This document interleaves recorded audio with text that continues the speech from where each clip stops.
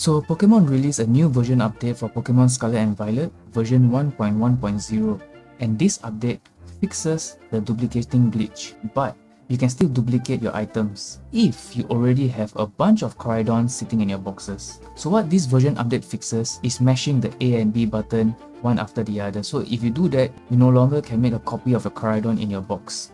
So make sure before you update to version 1.1.0, duplicate as many Koraidons as possible and store it in your box. So if you store, for example, 30 Koraidons in your boxes, you have 30 times to duplicate as many items as you want. And every time when you use a copy of Koraidon to duplicate, try to duplicate as many items and as many times.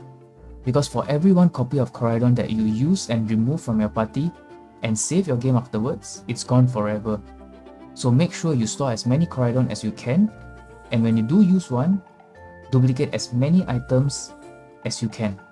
And if you want to know how to duplicate your item, given that you already have a bunch of Koraidon sitting in your boxes, you can watch my previous video from the timestamp below. I hope that helps.